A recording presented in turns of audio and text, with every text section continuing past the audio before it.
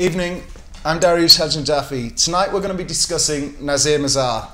Since three of us actually have total Nasir Mazhar looks on, or a lot of Nasir Mazhar, we're obviously a little bit biased. So this is going to be a lot of fun. And our panel are... Soki, I'm a freelance creative director and stylist. Curtly Thomas, I'm a menswear consultant. Aspden, I'm a brand consultant working predominantly with Adidas. I'm Frew, I'm the store manager of Machine A in London. I'm Katie Barron, I'm an author and journalist. So fantastic.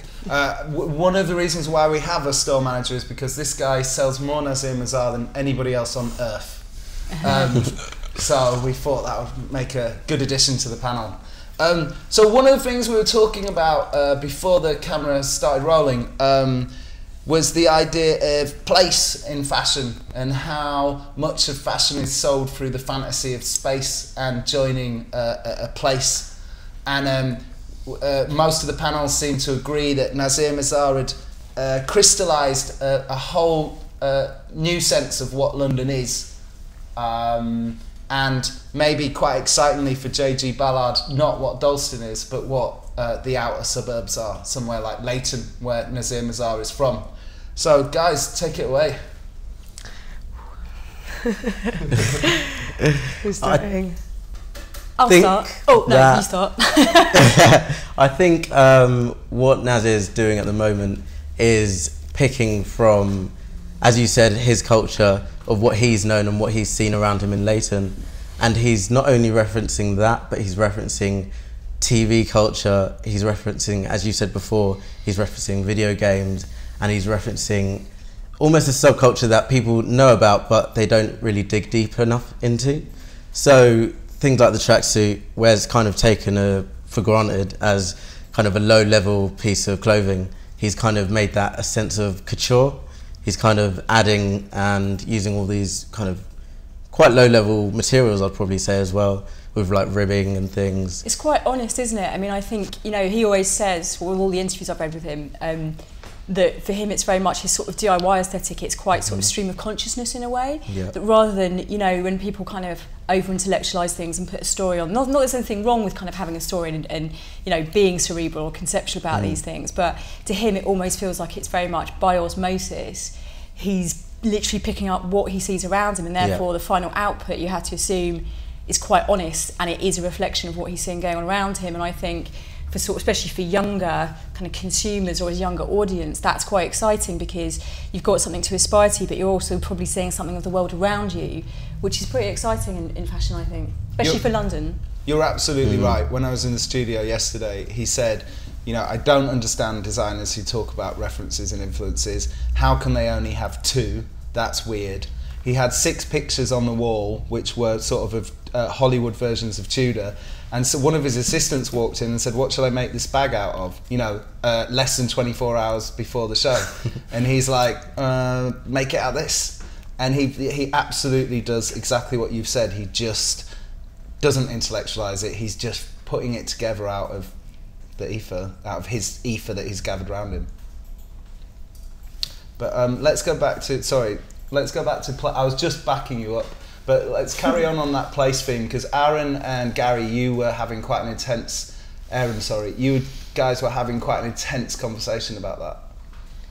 Yeah, well, we were just talking about the whole basis of our taste and the lack of understanding of sportswear in fashion, in certain sections of fashion. And Aaron was just talking a little bit about his background, and you know, I think people's environments definitely influence their taste, and you know, his reference points are very similar reference points to my own, but in a different part of the country for a different generation, I guess.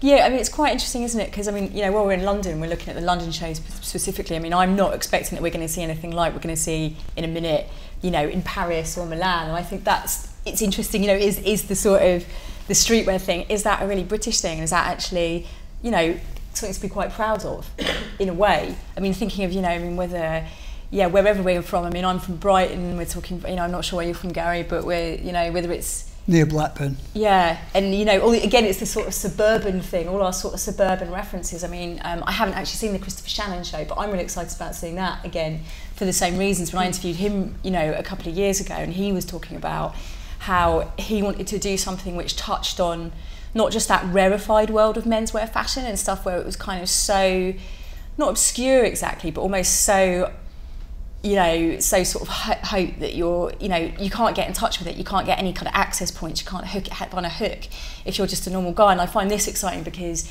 you know, with people like Christopher and Nasir, it's exciting and it's still totally imaginative, but there is some kind of underlying core thing there that makes you feel like it's kind of part of your culture, and that's, you know, pretty exciting for all of us. Brighton's just the same, bits of it. Yeah, I think with Christopher Shannon you can almost get a sense of his Liverpool roots coming through in what he does. You know, he's completely kind of reinvented those roots, and I think it's the same with this guy. You know, for me, you know, you were talking about him defining London in a way. You could almost say London defines him, because it is very London centric what he's doing. You know, a lot of his references are clearly coming from what's going on around him, and you know that there's definitely a huge difference in the reference points between the north of the UK and London. London's like a kind of almost like a separate state. A little microcosm in its own right, yeah, isn't it? Yeah, well, it's particularly in men's fashion. Particularly in men's fashion. I think as well. You know, it's exciting the link there to, well, you know, like his show music for today. He told me yesterday is Darky Freaker, who's an amazing grime producer pretty much. And you know, what's interesting there is that a couple of American hip hop guys have picked up on him. And that would never have happened 10 years ago. There's no way Americans would ever admit to being influenced by British music. You know, there's always that thing that Timbaland was influenced by drum and bass, but he'd never admit it. Yeah. And you know, and that's really interesting that our culture is getting out there. You know, and I think that underground culture, and that he's relating to that, and you know, he's also. I think you can see video game references in aesthetically, and that feels very 21st century. I guess it's because of, you know, the American culture. There's so much stuff in it. It becomes so big so quickly. Again, it's another sort of geographical thing in a way, that anything there becomes this sort of huge mainstream thing. That actually Britain's a really good place to look to still for that slightly more experimental, underground, you know, the underdog, you know, approach in a way. I think something that he does which is quite interesting, is that he doesn't kind of go into the space of where a designer gets their inspiration from at all. He stays exactly where he is. I can almost imagine him still like maybe 15 years old in his bedroom, and he still sees the same things. So he's still using webbing, he's still using all those kind of hyper materials, but that are quite cheap in a way, and still using those bright cottons and stuff. And he doesn't kind of stray away and be like, okay, I'm a designer now.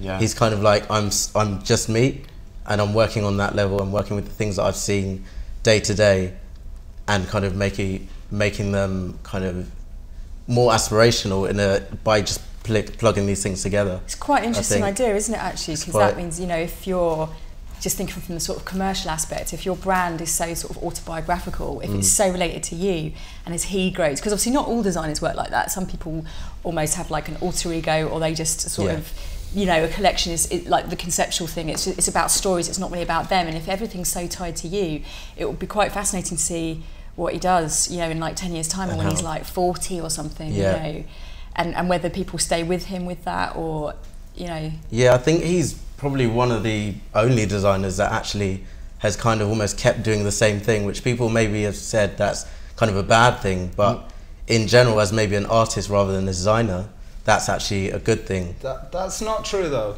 No? No, because at the beginning he was, you know, he was a milliner. And he was a very high-end milliner, and actually he was right up there with Stephen Jones in terms of skill. Maybe, you know, that's a slight exaggeration, but he looked like he could get there. Yeah. And what I think is quite interesting is that very rapidly he sort of rethought and rejig and reconsidered. And instead of, you know, there are so many people in fashion who are fake posh people because they think that's the way to get ahead. Yeah.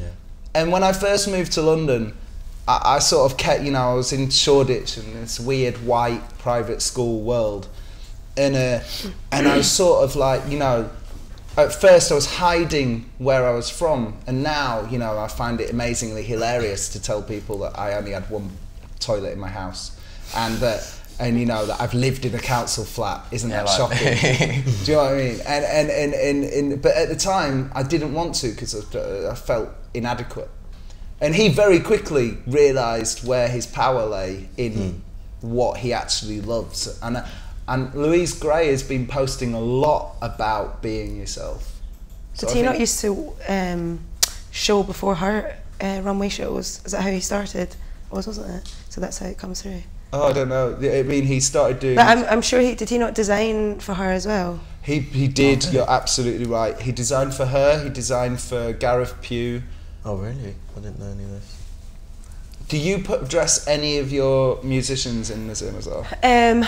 No, a lot of them ask for a lot of the people you were saying, you know, Darky Freaka, all those kind of people are friends of mine. I think, you know, Cocon Design, all that kind of underground, hip-hop inspired designers, they're all kind of into that, but not yet. Obviously Nasir, you know, the kind of clientele they're going for is ID Magazine, is, you know, Tank, all this more kind of editorial stuff, so they're not quite there yet, sorry, but I think that's exactly what the kind of people he's catering to, because a lot of my friends that, you know, don't work in fashion or maybe are just aspiring musicians or whatever, they don't know about any kind of designers, they don't know about the Christopher Shannons or James Long or anyone, but they know Nasir specifically for, or like, you know, when he brought out was it the grime?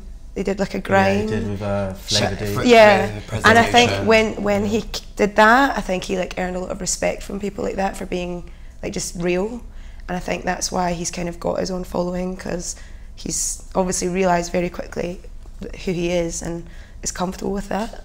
And that's why his customers, when they each season are coming back for the same thing, like with the signature hat, like with the pencil, they're always coming back to see what's new and what's like different, because like obviously the customer don't really get like the whole fashion show and the season thing, they just want to come in and buy it then and there. Yeah. And like when I post it on social media, they think, oh, it's available, but then when I explain to them in depth like it's the season, next season, they're like, oh, and they're like, oh, how has it changed? Has the prices changed, the materials? And you proper get into a conversation, and then they walk away with a bit of more knowledge about the brand itself, and then they're like, oh, it's actually like, you know what I mean? Like, they've really thought about it. And then customers, because you know, if you're not in fashion, you just walk into a shop and you just buy it. There's no really thought about it, you like it, and that's it. But now customers are like really understanding Nasir, and like you say with the whole reference to the video game, I see it as like, you know, you buy a video game, you buy the Series 1 and Series 2. Yeah. Each collection is like the next game, level. the next chapter, and that's what I like about Nasir.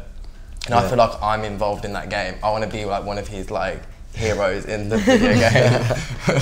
Yeah, that's cool. There's a kind of, I feel like there's a bit of a culture. I mean, I don't know, maybe when I was younger, there was a bit of a culture which was like that. It was like, okay, there's the Air Force One. What have they done this season? I don't know what colorways have they done them in. Which tracksuits can you get next? It was kind of like JD Sports, Foot Locker kind of vibe, and that's kind of how I think it feels with him. It feels like you're continuously on this kind of journey of like trying to get the next best thing. Exactly. It's almost like this kind of showy, kind of almost hyper masculine, like the way he shows it. Why is you know, Nasir considering the groundswell of love amongst the fashion set and amongst the kids and amongst most people, but still I was looking at his show reviews, you know, Style.com have never reviewed him. Days have only reviewed him once. Why? I think he's a real underdog. I think part of it is, you know how when you read your IDs and your days and stuff, you learn a lot more about the brand, or you buy into it a lot more when you read about the designer and how the people they hang about with, and you know, the places they go to. But I think when I was reading up on him before I came, I there wasn't much about him at all. And I think what was nice is that the few that spoke about him said he was kind of he was kind of mysterious, and how you said before about how his the way he went about a collection, you know, 24 hours before a show, he would kind of think all rules go out the window, and it's just make what you can with what you've got, and that's when he can be most creative. And I kind of thought the fashion industry isn't ready to, this is from my opinion, to admit that sometimes that a piece might go out on the runway and there might have not been this inspiration or so much planning going into it. It might have been a fluke. I don't think they're ready to admit that yet, but with Nasir, it's just real. I agree, because I don't know so much about with Days, but I think with Star.com for sure, like 100%. It's a bit snobbery. Yeah, because I think part of me thought, well, maybe it's because it's still quite early days since he's made the transition from being a milliner or, you know, or a hatter, I guess he called it, to having the full collection. So it's a bit early to say. Maybe they're still waiting to see whether they think he's still a one-trick pony in a respect, and there isn't going to be an evolution. But fundamentally, I think you're right. I think it's like, from a journalistic point of view, they're thinking he doesn't come out and say, this is an inspiration, this is where I'm being fed from. You know, there's not enough for them to get that's their what a teeth visionary into. is, someone that just I think maybe, doesn't take too much inspiration from, you know, like when I was looking at some of the collections that went out this season, you know, you can definitely see there's quite a lot of similarities throughout all of them. And I'm not saying Nasir isn't one of them. Obviously everyone is kind of influenced by similar things, but I do feel that with him there's something a little bit different about it, that he, you know, with the plastic pots on the head, the bins, the bucket, buckets, and I don't get it, and I'm wondering where that's slotted in, but I like it because I just think you're creating something out of nothing. You're creating something completely different that no one else has done. Like he's seen a bucket on the floor and, and he's just thought, I'm just going to do that, And that's what I like about him. I also think it might be to do with the fact of whether people actually understand the references, because, you know, speaking to you guys, you're all kind of, if you will, part of that subculture. You know, from my point of view, you know, I'm not massively aware of him, but one thing I immediately like is the fact that anything that supports and celebrates localized subcultures, I'm all for. I am absolutely sick and tired of this kind of homogenization of culture that's happened through the internet. You know, when I go on Twitter and there's some guy from Huddersfield talking about how he's stalked, I think, people from Huddersfield don't speak like that. You know, it's kind of like, you know, and one thing I've always loved about, you know, the UK particularly is the fact that we've always had that twist on things. You know, a magazine, I've said this before, but a magazine like The Face could never have come out of the US. And yet, you know, the US, partly because of hip-hop culture as well, seems to be absolutely steamrolling the planet. Do you know what I mean? American celebrities, American music, and you know, and in the UK, we've always, you know, when hip-hop came along, particularly, you know, and probably speaking from before these guys were born, but when hip-hop first came along, you know, not long after that, we had rave culture, and from rave culture, there's been all these kind of beat-driven subgenres of music that obviously influence fashion. So, you know, whether that be drum and bass, UK garage, two-step, you know, grime, whatever. And you know, this designer is clearly, you know, influenced and a part of that, you know. And so, you know, I think that can be no bad thing. You know, I hate the idea of, you know, when I travel, going to countries and it's just the same high street, the same culture, the same music everywhere you go. Do you know what I mean? It's like, I think maybe I'm resisting the modern world, but going back to that late 90s Shoreditch, it was a very fake downtown New York. Late 90s Shoreditch, early 2000s Shoreditch was a fake downtown New York white people thing.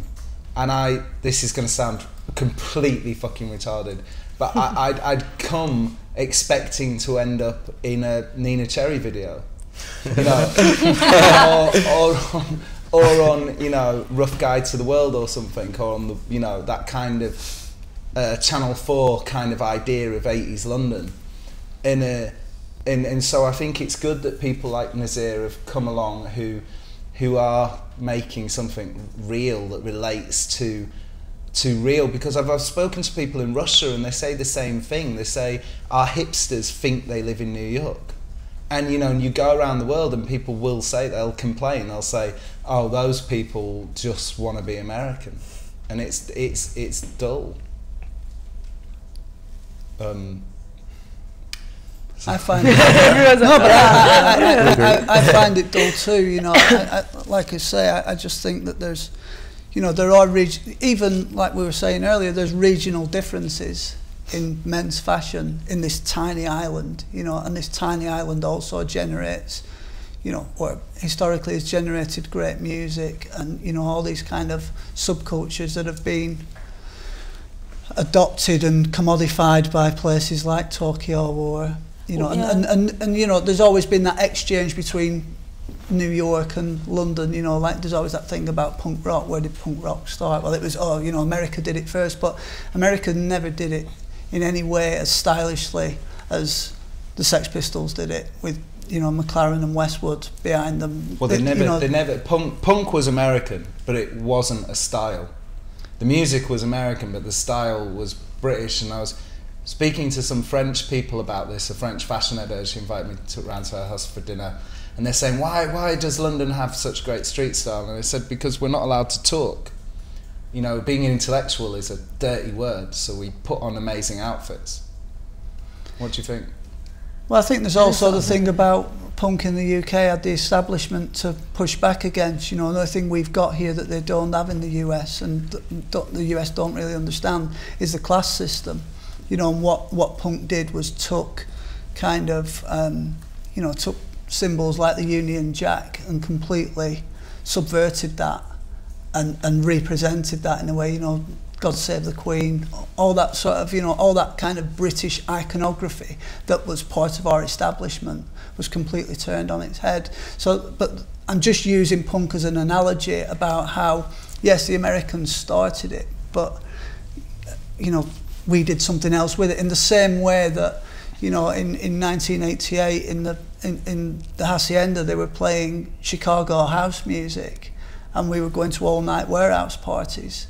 You know, it was music that was coming out of America, but we were taking it and doing something with it that the Americans weren't doing. You know, the Americans only seem to be getting on to sort of warehouse parties now, do you know what I mean, when we've been doing it for See, I think it shows that there's kind of a thirst for that again. There's a thirst for what's hidden and having to dig a bit deeper, because, you know, as great as social media is, the trouble is that everything can be seen and dissected everywhere all the time. And, you know, when we're talking about, you know, 80s, 90s, you know, punk, everything, all these things were things that had to filter down because you couldn't access them. It was, you know, word of mouth and from little pocket to little pocket. And I think, I mean, me personally, I certainly feel it. You've got an appetite for wanting those things that aren't immediately accessible, that everybody can't necessarily get a hold of, that a mate tells you about, or you find out in a way, you know, that sort of sense of discovery again. And I think maybe it's all linked to that sort of delving deeper. And so when you have someone like him that's showing you something which you inherently feel is a little bit more real, there's a lot to be said for that. There's a real allure to that, I think.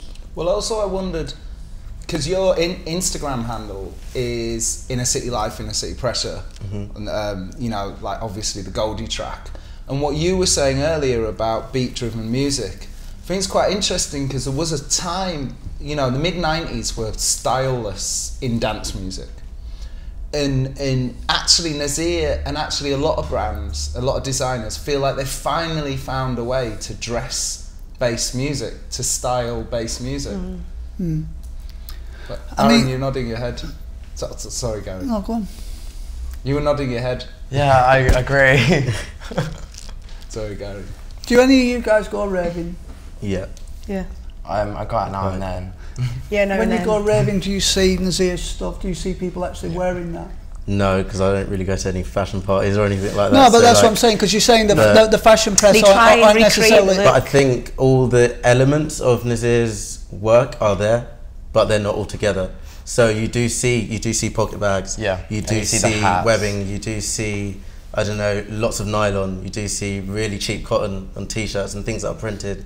So that's all there, but so what you're saying is you see his influences, but you don't actually see his clothes. But you don't see his clothes, right? Yeah.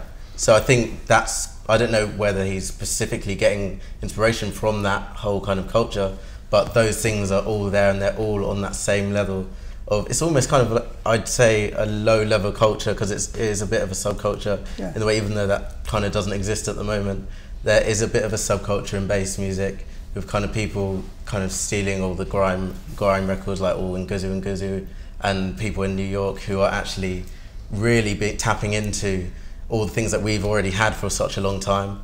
So I think all those influences are there, but what makes him special, I think, to me and all his other fans, is that he brings those together in ways that is almost couture in a way, and you would never expect to see these designs at London Fashion Week, which is another exciting thing, because it's like, this is high level fashion. And it's the top, you know, he's doing runways. So what I'm curious about now then is who his audience are, because if it's not the kind of kids who are going raving, and it's not being represented in the mainstream fashion media, is it, you know, who is that audience? Well, the people coming from Nasir for my selling aspect is like, obviously you've got his friends. Nasir is all about his friends. He'd rather have, from talking to him himself, he'd rather see his friends in his gear than a celebrity. He's not like, oh, put it on this celebrity, it's going to get loads of sales. He's more about, let my friends and close friends around, group around me be in it, and then other people see him in that, and then they want to wear it. And they want to support him. But like from selling it as well, you have his friends, and then you have his like fans from social media, and then you even get like the people who see people in the street, and then just word of mouth, and then they come in it. But have you got that hat with the pencil? Have you got that girl's boob tube with the logo? And it's just like word of mouth at the time, and then they just come in to see what it's about. And it's like, it's quite interesting as well, because like some days I'll sell to his friend, and then some days I'll just tell a complete random person, and they don't even know what Nasir is, but they just like it the way it looks, and it's different, and they've never seen anything like it before. Yeah,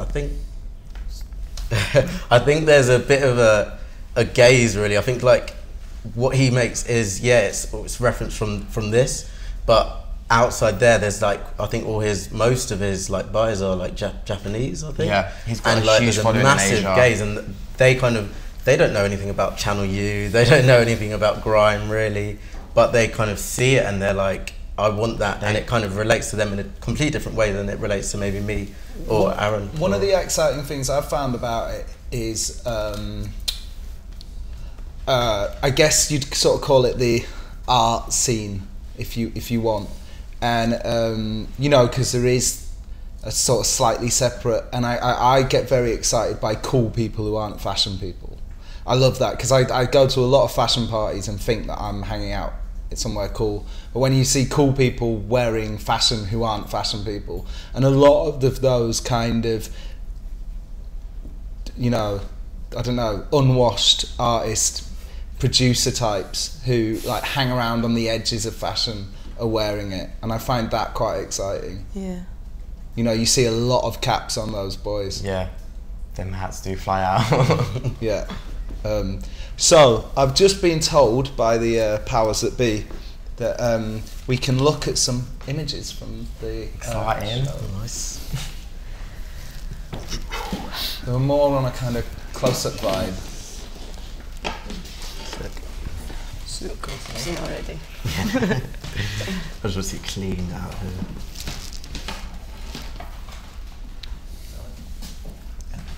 That's what we have at the moment.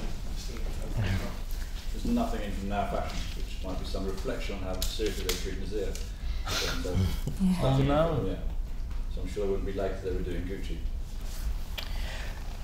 Well, Do you know what, like selling Nasir as well, I've just a bit confused, you know, I've never understood this, and you might be able to help me, like, what, you know, the actual mask? Yeah. I know it's just a showpiece, but I'm trying to think where's The inspiration. Yeah, that's the only thing I get I confused. feel like see it might be Batman. from. I always see I it think in it's like every a show, Russian and group. I You know get the guys that confused. smell the trainers, and Is it like, really, is it's it like the Korea thing to stop pollution? Is it that? Bane. Do you know, I actually You know thought what it I'm was. talking I about? Bane actually from thought it was Batman, like but a I know what you're talking about. Yeah, You're about the cycle careers. He's like, No, you're talking about the cycle careers, aren't you? Yeah, that's what I'm talking about. it looks also like a, because I know what you mean This as is well, but it also subculture. looks like the BMX helmets. Yeah, that as well. But I was talking about there's a little kind of almost subculture. I think it's in Russia where a lot of the kind of gay guys are like smelling shoes and trainers because it's a fetish. It's about an M fetish. kind I of get about- that from it with the straps that's and kind stuff. of what I'm getting from that whole thing, because I've seen I think he did use a Jordan or something, and he deconstructed it and put it around I've the face. seen And I that, think yeah. maybe, I don't know if that's where it came It's from. amazing. I wore one yesterday. It's amazingly comfortable, Yeah. and you can breathe very easily. You're wandering around town with one on. No, I just when I was there yesterday, I wore that kind of pink one. There So you tried one on? Yeah. I thought you actually gone out in the street in one of those. No, I should have done. I also want one of those BMX helmets, but they're amazingly expensive. Do you sell those in your shop? No, that's the thing. I don't think a lot of buyers buy into it. I think it's from your aspect. It's more of an editorial thing. It's more of like a story. It's like a unique thing to have in a story. Like I don't think people would walk around the street in it. Personally, like the hat. Japan, maybe. Yeah, Japan, I think. They could, in a music video and stuff like that, totally. But personally, me, I wouldn't. You won't go back to your estate with one. I wouldn't go back home to my mum's in that. No, I would definitely. I get looked at as enough as it is, because that is like who am I trying to be? But I get the whole I like the whole look as one. But personally, on its own, I personally wouldn't wear it. I don't know. Yeah, I mean, I wouldn't wear it, but I guess So it's kind of like streetwear couture. Yeah. That's probably what I wouldn't want to brand him as that, but that's kind of in my head. That's exactly what he feels like. But this is the show, and you do It's just kind a of want to fantasy. have. You do have show pieces in there which like stand out, like. And you do, bearing in mind his background, you do kind of want those touches, the touches of sort of millinery creativity, the sort of, talking about, because I think when he was doing the stuff for Gareth, it was generally the masks, it was the stuff that was a bit more hardcore in that respect. So it's quite nice to see it coming back a little bit, so because it makes it a bit less literal as well. Well, and it's also where he feels cyber. For Gareth, he felt Gareth used to have more, and still does have, that relationship to cyber. And I think what he was doing was quite cyber, and I think for Nasir, he's got that. Which for me makes it a lot more interesting, because I think where he would go wrong, if he was going to go wrong, is when everything just becomes so literal, and it's literally almost like when someone goes and they sort of almost take a snapshot of a subculture and then just put it on the catwalk, and actually all of a sudden there's something a bit grim about that, a bit disturbing. Do you know what I mean? It's actually it's kind of rip-off culture in a way. So it's much more exciting for me when you actually see all his more random references, the stuff that are much harder to spot, that are there, and you don't know what they mean. I mean, I'd love to hear him talking about it. So Curtly, because you actually have seen the show, we'd love you to talk us through. Would you? We'd love you to talk us through the show.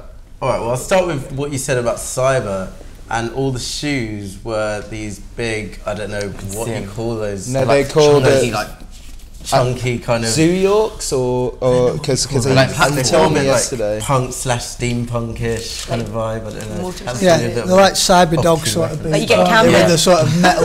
Very Camden. Camden, man. Yeah. It's very nice because the Nico Panda store in New York, I mean, that was apparently completely inspired by Cyberdog store. Cyberdog, Yeah. He also had the one thing that really stood out to me, which was this two-piece. Sorry, the shoes are called New Rocks. New Rocks. Okay, cool. Carry on. The thing that stood out to me was this two-piece green kind of. It felt a bit like a mix between a tracksuit and a suit. Did you see that? I know what you're talking about. It's the like blazer, the kind blazer of, and the trousers. Right, and that for me, I don't know, like that just straight away pinged a reference of kind of like real dancehall culture. They always love to wear a two-piece, and the material was like this kind of I don't know what it was, but it was like green. It's like really it looks from the images I've seen, it looked like silky. Yeah, exactly. And I think as well, like that was a show pic. Yeah, this is from the show, but like with his collections as well, like spring summer 14 coming in stores now. As much as just like the tracksuits and like the more comfortable wearing clothes, he's started to introducing more tailoring, like shirts. A bit more formal. Yeah, so it's like maybe I felt like that in spring summer is an introduction to what autumn winter was going to be, and I think I'm starting to see it now. Like you can see on the model with the shirt there, because usually it would just be a t-shirt or a jumper. Yeah. Kazuki did a single-breasted suit but it was made out of a pinstripe. It's like polyester tracksuit fabric. Quite a few years ago. That was inspired by the Kazuki Koreshi. He's a guy he used to design for Bathing Ape, and he does a lot of stuff with Neighbourhood and a brand called Kashka. But he does a lot of stuff with Adidas as well. And he kind of took tracksuit fabric but did like a single-breasted suit in that. which was inspired by the kind of business people in Tokyo, where they kind of all wear the suits, but he wanted to do something that was kept that look, but gave you the comfort that you get from kind of sportswear fabrics. Wow. So, Curtly, if you could just talk us, just keep us going through these pictures. Okay, cool. So he had that red check design. Love that. That came in, I think, another It's two-piece cashmere as well. wool, Italian cashmere wool mix. Yeah, and like I think there I started to see like elements of something that's a bit more higher culture, I guess, with the kind of a bit more luxury. That's what I mean, a bit more luxury, still mixed with the kind of piping and still the cheap-ish kind of sportswear references. Let's see any other things. He used a lot more pink than I think I've ever seen, except for maybe he did like one look in pink 2 seasons ago. He did two But there was a toweling. lot more pink this season. There was a mad two-tone metallic pearlescent lurex that in blue and pink, right? Yeah. You could either get it in blue and sort of silver or pink and silver. Pink It was beautiful. And that was amazing. I like where he does that kind of, obviously baby pink. I remember a time when baby pink was a thing. I don't know, maybe in the kind of my culture, it was kind of a thing where loads of people used to wear pink shirts, and like that was kind of almost a thing to show your masculinity. If you could wear a pink shirt, you could rock it to a club or a bar or somewhere, then that was kind of like you saying, yeah, I'm the guy kind of thing. So hardcore enough to wear a baby pink shirt. Yeah. So I just see those things, and like for me it kind of just pings those references. But it always has a strong colour palette all the time. Like, Always. It's never bland. It's like, that's what I love about it. Like each item is just... It doesn't really do shy. It's funny, Yeah, it's always out there. Like everything's just an eye-catching. Even if it's like one colour, the fabric or materials used, it just like makes you just want to have it. Well, from my I say it's funny how things go in cycles, as you were saying that about pink, because that was like a football terrace thing in like 1983. You know, it's like where you had pretty hard-faced working class youths wearing this colour that was notoriously the most feminine colour you could wear.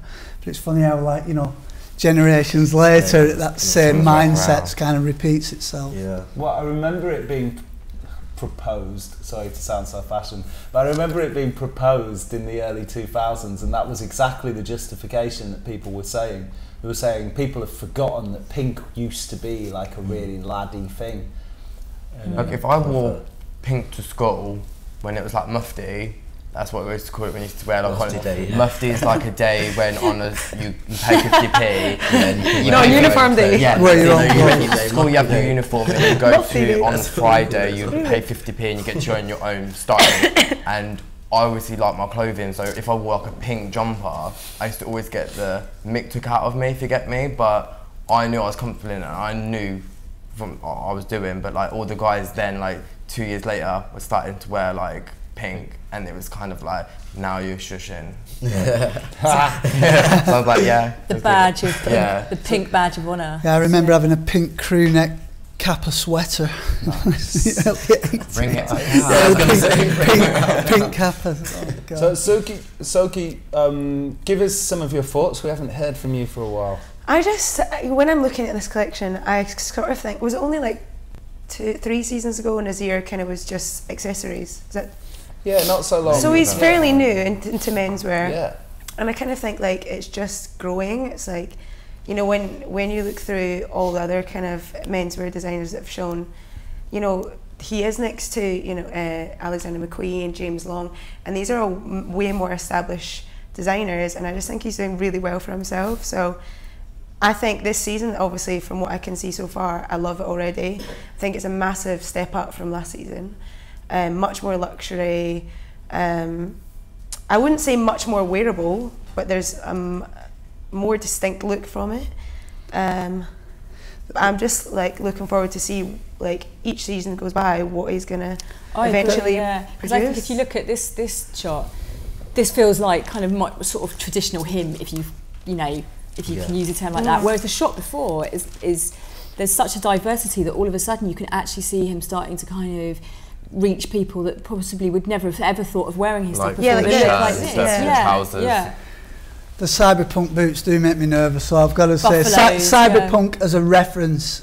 You know, anybody who works in the fashion industry, please stop it. Don't do it. Yeah. It's like, you know, the way you know, you've seen goth be sort of integrated as a huge influence in fashion on lots of different levels over this last couple of years. Even, you know, your urban kids now have got this kind of take on goth, where it's kind of, you know, this sort of hip-hop goth thing, yeah. And it's like, you know, but cyberpunk, please, it's like, oh, God, I feel it's like he the- hits a certain, like, I think it's a generational thing as well. Like, you know, if you kind of grew up, I think he said in one of his interviews that it was menswear and womenswear was definitely boyfriend and girlfriend, and he kind of grew up with the one was P Diddy and one was Little Kim, was it? Yeah. And that was his kind of. It was Biggie and Little Kim. Biggie and Little Kim, and that was like his inspiration. And I think that when I'm looking at that, I kind of can see that already. And he's got his little cult following of, you know, like in London, there's a load of misunderstood, you know, like you don't understand, you know, people don't understand what I'm wearing, they get a lot of slack for it. And he's kind of making it okay for those people that are a bit, you know, I hate, what's the better word for it? Different, you know, like to express themselves in their clothing, to make it cool to do that. So it's like a little kind of clique. What was the Keith Haring thing I just saw a second ago? Has he done something with Keith Haring? No, that was them three people are actually my friends, and they're actually buyers, and they're from a store, and that's one of the other brands they stock. Okay.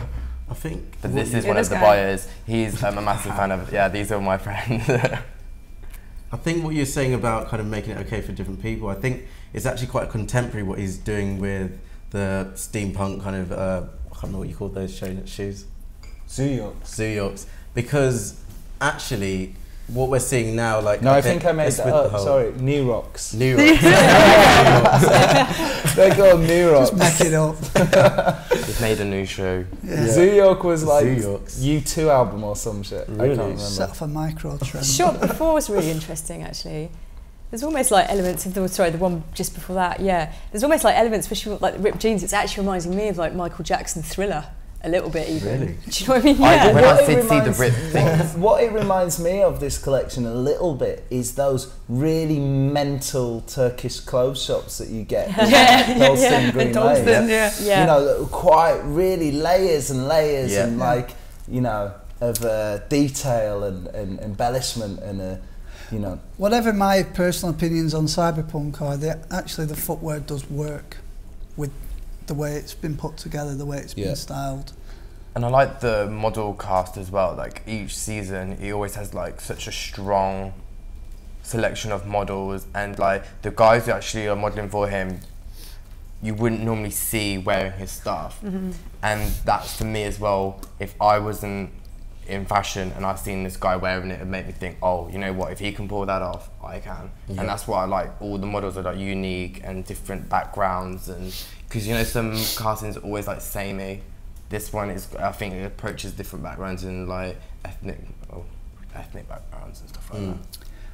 I love that shot where there was a big gang of them all together. Yeah, Like it's like a unit, and that's what I said about like his like tribe. I call it like the Nasir tribe, and that's what I mean. As much as there's like that tribe for the show, because that's what they're representing Nasir. I'd love to see like the formation of like all the different tribes of like different groups. Like there's like my group of friends, and there's like his fans, and there's like all like, you know, like your group of friends and yours, if they all wear Nasir, like all come as one. Yeah. Well, like as I was saying to Gary before we started, you know, he's a great art director. It's a great fantasy space. He's a great fantasy tribe. It's great, you know, it's a place you want to go.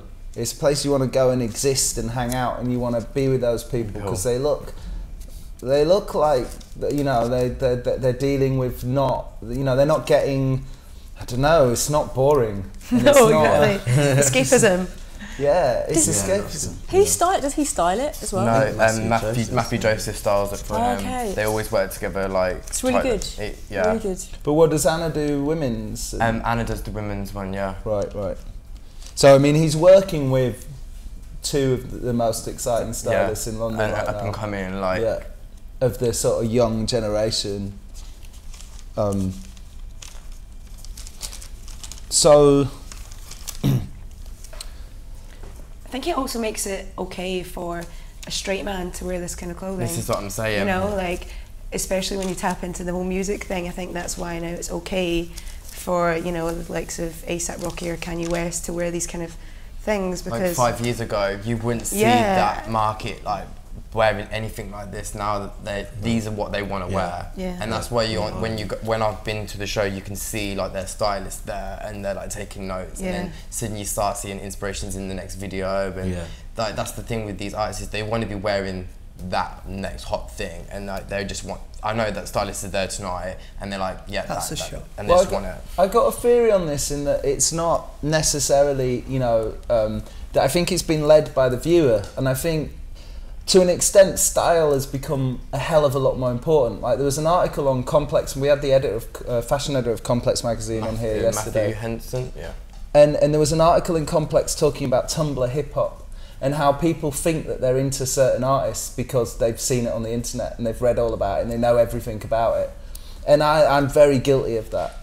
And I think people are experiencing things on a level of style, and because the internet is so image-led now, people are getting into things just because of style. Whereas at one point people would have got into things through a more cerebral, intellectual process or through friends. Now they're going, that matches my Tumblr or that matches my Instagram, and I'll be into that. You get it a lot with the art world, with sort of musicians that are only famous amongst artists, or musicians that are only famous amongst fashion people. So I think, and I think this is special to London because London has always been arranged like this. London fashion has always been about style, about lifestyle, about music style. I don't know, what do you guys think about this? Sorry for that like overlong rant. I think that a lot of, this is only from my opinion when I speak to friends that work in fashion or in music or any of the arts, that a lot of the ones that, you know, dress in something completely different, or they've got their own style that other people might not understand, there's a massive sense of insecurity, and I think that clothing gives them that extra kind of, what's the word for it, like a bit more of meaning to them. And I mean, maybe I shouldn't admit this, but I'm like a prime example of that as well. You know, everyone can be as confident as you want to be, but it's your security blanket. And I think with a lot of musicians, there's coming, like, to enter that place to write your own music or whatever, you have to get to a certain place to be able to write about your experiences and how you feel. And I think like style obviously kind of is a huge part of that. Does that make sense? Beautiful. I'm terrible at explaining things, but I know what I mean in my head. But I think that's kind of like, that's only from my perception, because I talk to a lot of people about things like that, but that's what I get. Curtly? Yeah. That was great. I love that. That took me on a trip to a place. Yeah, I was just like, I don't live in reality anyway, so that's my perception. That was great. And so, you know, because you dress musicians, it was lucid. Yeah, because I get to see a bit of both. You know, I go on an editorial and you know, I'll be working with a male model who'll look at this and be like, oh, this is amazing, this is sick. You know, they're trying new things every day. There's nothing that will scare them. And you take, you know, a pair of those trousers onto a music video or press shots or whatever with the musicians, and the fact he's got his top out is a massive deal, and it's, you see them at their most vulnerable, and you can tell, and I always analyse like what their perception and what they're like around that, and it's just so obvious to see. Wow. I'm the same. Curtly. I think, like, I guess from like a younger generation kind of thing, where, as you said, like, we're so visually led, and we've got like our iPhones, and we've got like Instagram, Tumblr and everything, that we just draw like for like. So it's like similes, everything. If you find something that looks somewhat similar, then it might work for you, and you feel like you've got that connection to it. So you see, I don't know, with him, you see, I see webbing, and I'm like, oh my days, my Just Do It bag from back in the day, and I'm like, straight away, that's something that I can grab onto. So you're obsessed with webbing? yeah, I was going to say that. I said that about a million No, times. great. That's something that actually really you caught me on that one. But that's something that he uses, like, as you've got it on now, you've got it there, you've got it on. Oh, this material like on backpacks and stuff. Yeah. Because I was like webbing, I was like, what side is It's that? your comfort blanket. Webbing is your comfort blanket. Literally, and I don't know, it just has such a specific reference to a time. Personally, maybe just personally for me, of a time where it was like early secondary school, and everybody used to wear The those Nike ones. the Nike ones, Yes, you know? the And that was your And main that problem was in kind of life, a- about what you were going to wear. And it was what you were going to wear. Yeah. Which Just Do It bag were you going to wear? Which colour were you going to have? And what was it Do going you to wear say it about okay you? or You clothes? know, those kind of things. Do you remember like the JD bags as Yeah. well? The JD bags. Shelley's bags. Exactly. Yeah, girls had Shelley Yeah, bags. Shelley's bags to school. I do think, with just going back to the sort of Tumblr thing and the Instagram thing, particularly Tumblr, I think, you know, it's definitely a generation now where, compared to when I was young, you know, you tend to be a bit more tribal about what you wanted, whereas now it's a bit more schizophrenic, but not necessarily in a bad way. But I think, you know, because the way even people buy music and the way they listen to music, if you're buying, you know, listening to music on iPod, literally you can be one track and another track, whereas before it would have to be full albums. So and that's why you'd kind of be full albums, you sort of take looks more wholesale, where now what you're seeing, and I think especially with this collection that's really nice about it, you're seeing all those sort of hybrid influences, and it's, you know, mixing it up and making it okay to sort of like things from different genres, and that's quite a different way of thinking, I think, maybe from the last couple of years, possibly. It's interesting.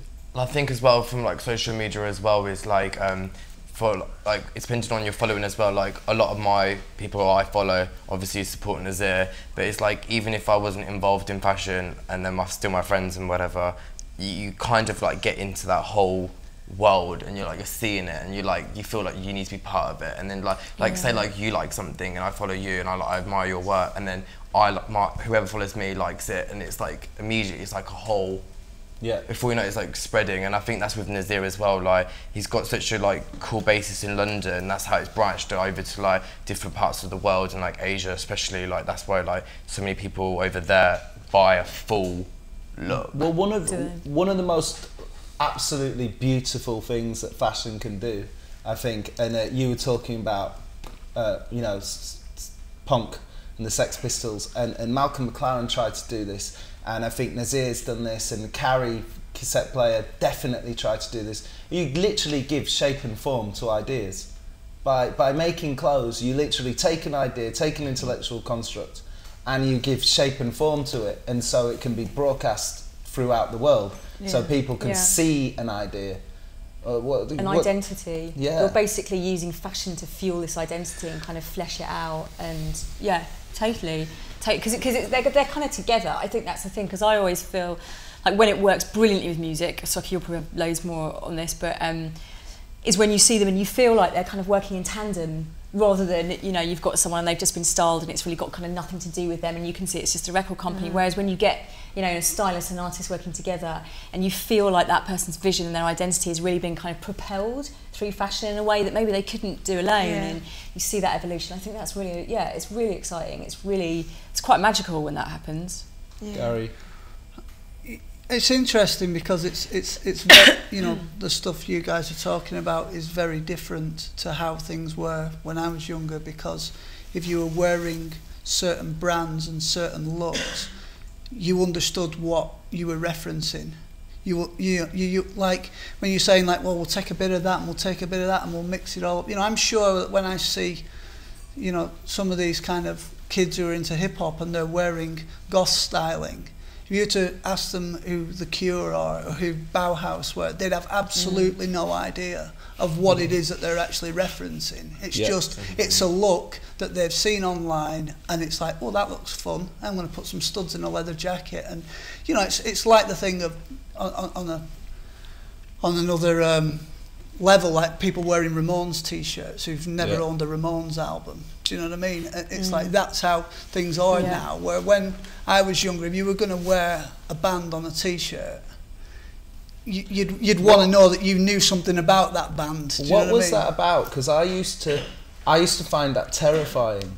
I used to see sort of guys like you, Craig Ford, a mate of his, I can't remember his name, and I used to think I'd love to talk to them, but I'm terrified because my references won't be in order. And there was sort of 20 years. Not that bad. There was sort of 20 years of culture where having your references in order, you know, like the casual thing is very full of writers who are borderline angry psychopaths who, like, you know, who would like get very upset about people not understanding who'd worn what first and that kind of. Oh, I mean, I get it all the time. People will say, you know, 'cause people like, oh, you know, I did an exhibition last summer of my trainers, and I did an interview and I was talking about how I'd been wearing trainers since the 1970s. Now, I've got innumerable photographs of myself in the late 70s on holiday in Spain with my mum and dad wearing Adidas kick and Adidas t-shirts that my mum bought the t-shirts from the catalogue and bought the trainers from my local sports shop. But it's like all of a sudden it's like, who's he think he is? You know, like, no way he's been into it since the 70s. And it's like, well, I didn't say been into it since the 70s. I said I started wearing Adidas in the 70s. But I guess growing up in you know, in the Northwest, in a working class environment, it was very important what you were wearing, because if you got that wrong, you were going to get chastised. You were going to, you know, you were going to get beaten up. You were going to get your dinner money taken off you. You know, you were talking about it earlier, like growing up on a council estate. If you wasn't wearing the right thing, or like the it train at the time, or whatever, you will get scrutinised for it. It becomes part of your kind of armour. It becomes part of your sort of like, you know, I'm wearing this, therefore I'm one of you, therefore I'm okay. You are kind of pledging allegiance, really, aren't you? Yeah, and some of this stuff that we're talking about, you can get away with in London, because London is this melting pot. You know, you can come to London and completely reinvent yourself if you so choose to do that, and you'll be completely fine. But you know, you go to Burnley dressed like that, and you're not going to get out of the place alive. You know, so it's. I guess there's definitely a generational difference in what has happened as a result of, you know, I've observed it go from, you know, because when I grew up, I didn't look at fashion magazines. It was just, I saw what kids were wearing in the local youth club or the football match to the local disco or whatever. And that's where I took my lead from that. And then in the 90s, I started to sort of look at fashion. I looked at the odd magazine in the late 80s, like Arena, but the 90s I started to sort of look at magazines a bit more, but I've watched it go working in the industry. I remember when it was all about magazines and the change that has come as a result of social media. Well, yeah, because this is symptomatic of that, isn't it? That's symptomatic of people, and just like you said, you know, it's the visual thing as well. It's almost like surfing the surface layer, rather than kind of getting into it. I don't think that many people do read. Because you've got these, you know, you've got these kids making music who are not kind of necessarily kind of, you know, household name, chart-topping artists, and then you look on their Twitter and it's like 250,000 followers, and you're like, where did they come from? Do you know what I mean? But it's different now in the respect that, you know, I mean, I can see a lot of parallels between grime and when I listen to electro music. When I listen to electro music, and we used to go to Spinning and buy imported 12 inches, and there was Street Sounds albums, me and all my peer group was listening to that music, but you never heard any of that music in the charts. But we were all into that growing up. And I think you've got that happening now on another level. You know, but you know, these guys are using social media and the likes to promote themselves amongst their people, you know. There's like mad levels of internet fame, isn't there? So you have people, like you said, who are huge. I thought it was quite funny because there's that Kendrick Lamar line about, you know, in the song where he says he's the biggest rapper, and he's like, your Instagram can eat my nuts. But like, that is true. There are the rappers that have 500,000 Instagram but it's like followers. J2K, he's done this Prep Protect. It's a trainer protector. And then he speaks to Wiley, and he speaks to, you know, the rest of the sort of Boy Better Know a lot, and they all go on their sort of, you know, they all go on their social media, and it's like his Crep Protect goes into JD Sports and sells out in a couple of hours, because all those kids that sort of follow him, sort of, there's like a sort of like pledging allegiance to their own and wanting to support their own. So that hoary style mag cliche of 10 years ago that there's no underground anymore is bollocks. It's changed form. I think it's just changed form. It's fragmented, and it's not in the way where you have these big, you know, statement youth cultures that become reference points. It's like it, and it changes a lot quicker now, I think. Anybody else got an opinion on that? I think there is still underground, because if you put 5 people into a room, they're going to do something and it's not going to be known for a sec, but until you put it on Instagram, it's just that the underground can be found out in an instant now, I think, maybe. But people are ignoring it, no? Ignoring Nasir? Well, no, they're just like we were talking about these people that have hundreds of thousands of followers that never make it into the mainstream. Oh, you mean, yeah. Some of them don't want to either. That's the other thing.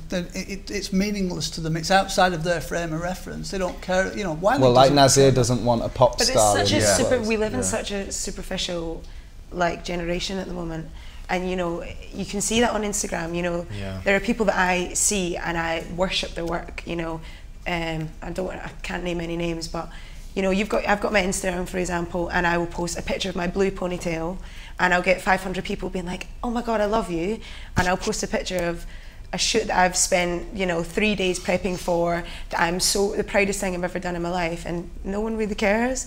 And they buy into what they want to, what they think is cool, and it's true. That I think that is how it's fickle and it's random and it's got no real depth to it. It's really weird for me as well. Like same with you, like you said about your blue hair. If I do like a fashion picture and I get loads of likes and loads of comments like, where did you get that from? And I do a nice picture with me and my best friend, and then I get no likes, and it's just like my friends like, it's like they just want. It's really weird how social media works these days, and my followers only want me, and they don't want no one else. If I post a picture with you, no. But you know what I mean? Like say I Instagram this picture now. People will probably like it, a few people will like it, but then like no one will give like the real attention what I want it to be given, like you said about your work, and it's like kind of like. But it's also like if I post a picture of something Nasir's done, you know, it'll get so many likes. If I posted something that had the name Vogue connected to it, I'd get millions of likes, and the image could actually not be very good. This is going to sound like really bad as well, like with social media. As much as I've been going to some shows, I haven't posted any pictures of the shows on my social media. It sounds really bad, but because I know that it's not going to get the likes what I want it to get, so I just like post myself in actual clothing, and then it sounds really bad, but that's what I do because I know that that's what my followers want to see. If I post like, for example, this catwalk picture, it will get a few likes, but I'll be embarrassed to like at Nasir, and then he'll be see. That's what I feel, and I feel like I get insecure about myself. And that's weird how you're censoring yourself. Yeah, I know, and all my friends censor it, but I'm involved in this now. It's like I see Instagram as like it's my addiction now, and I think a lot of people can admit to that. Like, especially for the younger generation, the older generation who get into social media now. I'm like whatever, but with me, I take it. Like you know what I mean. But I do take it really seriously. I really do. I think the idea of underground as well, you have to put that in the context of what you're saying underground is. You know, if you're talking about something that's underground in the 90s. Versus something that's underground now, the context of underground, you know, that is completely different. It's completely different, you know, because you're playing by a completely different set of rules now. You know, it's not as dependent on, you know, like a fashion magazine to sort of be the pervading opinion that everybody's going to follow. You know, and like I say, it's become much more fragmented. So, before we close, I have some questions from the audience, which just is always like a mega cheesy, mega fromage moment. This is a bit rage, Can you please close your legs? So, Isabella Hines at the Style Sieve. I wonder what that means. What is one of the most important pieces of advice you would give to someone trying to start their own label? Just believe in yourself. If you don't go to university, I would say university, because you've got to learn, there's skills, basic skills that you need to learn, how to put together a collection, how to get inspiration, how to, you know, pattern cutting, everything around that. But if not, like, experience, you know, like working with a designer that you would see yourself having a career, you know, for example, Vivienne Westwood or Pam Hogg, you know, they're kind of inspirations of mine. So if I wanted to design something along those lines, I would go and work with them and learn a bit about them. Yeah. Okay, I'm sorry. I think this is going to sound really crazy, but I think these questions aren't actually relevant to Nasir. And somebody said to me that, that when they're listening to these, they can be a bit long, and so I think I'll let them. We'll talk about general questions another time. So, what are your closing thoughts on Nasir? That's all I can say. I love it. I'd say really impressed that it seems to be evolving and it looks like there's real legs. I actually think, after talking about all this, I actually think he's started to add more and more and more different references, which I think is very contemporary, and I think that is like a good way for him to keep going. I personally feel as well from doing this panel, I feel like as much as I sell the clothing, I've learnt from all the different opinions. I understand the collection and the collections before a little bit more, especially with like the backgrounds, and I think like now when I'm selling it, I'll be able to do it more 100%. Like, it's good for me to have done this. Oh, fantastic. Gary? I just really hope he maintains this London-centric identity and doesn't start kind of aspiring to be from somewhere else, that he can kind of stick to that, you know, whatever my opinions on the aesthetics of it are, or whether I like the boots or not. Like I said at the beginning, I love the fact that it's very UK-centric, and particularly London-centric. On that, very quickly, I'd just like to say I hope he doesn't get gobbled up by a mega brand too early. A mega brand that wants to buy into that kind of street style and that attitude and sort of take his own very unique perspective off track. And so that's your closing thought? Yeah. What about your opinion? We've had enough of those. Really? Your closing opinion? My opinion is that you'd make a very good Nasir Mazhar women's wear model. Yeah, definitely. I think I did bake that after a couple too many champagnes, so I'm apologising at Astrid's discussion. No, you definitely are a Nasir woman. Right, well, I think the lady from Style Sieve, if you want some advice, should go and work at an independent fashion label before even dreaming of setting one up, because they might understand the realities of it. I went to fashion college and I saw all those kids whose mums and dads were going to finance them to become fashion designers, and it's like, you know, you need to understand the reality of what it is you're trying to take on there before you even, you know, it's a far cry from kind of standing around stroking your chin like Yves Saint Laurent, you know, when you're dealing with, you know, production and factories and all that kind of stuff. Cool. All right, so general, we love Nasir. I love it. Right. Yeah.